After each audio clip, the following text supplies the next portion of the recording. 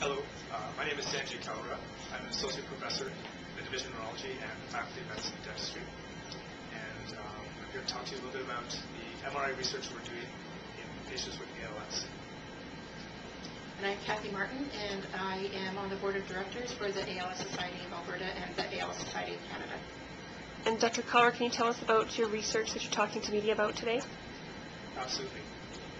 So our research program here uses advanced MRI techniques to measure changes in the brain in people with ALS. The hope is to find a technique that will give us measures of changes in the brain that we can track over time. These changes would, first and foremost, help us learn a little bit more about the complexities of ALS.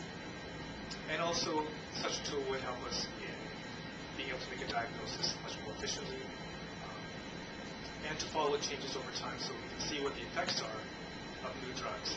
So the real hope here is to develop a tool that will be able to efficiently monitor new treatments and come to the realization of a new treatment for ALS.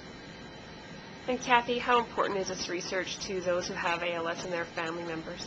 Oh, it's incredibly important in that it just helps us understand another piece of the puzzle of ALS, and especially when it comes to understanding changes in the way people maybe think and act when they have ALS. This shows us that changes in thinking are the result of physical changes in the brain, just as changes in movement are the results of physical changes in muscles. So it's very important. And is there anything else either one of you would like to add?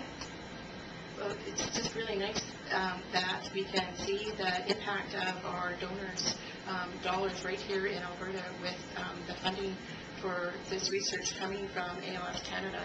And so our people who donate to the Walks for ALS and to Betty's Run can actually see the impact that their contributions are having right here, and it's making a difference both right now and for the future.